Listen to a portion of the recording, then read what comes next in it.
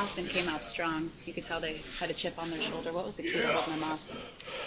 Well, I think we had a good first period, and obviously our penalty kill came up huge today, and Quickie made some, real big saves, on some great second shot opportunities, and they really pressed to get themselves back in the game, and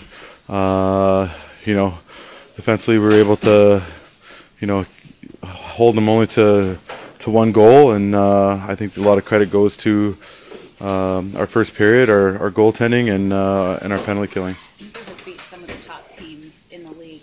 Does it feel like you're playing playoff hockey right now? Yeah, for sure.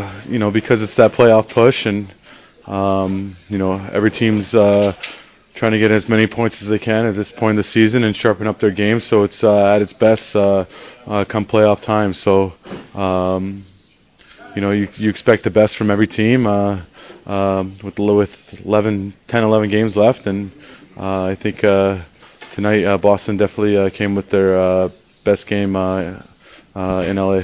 And there's still 11 games left, and tonight you guys officially clinched the playoff berth. Knowing the chip that this team had on their shoulders from last season, that's got to feel pretty good. What's that say about this team? Yeah, it's huge, and that's the goal of the season, is to clinch a playoff spot, especially as early as you can. And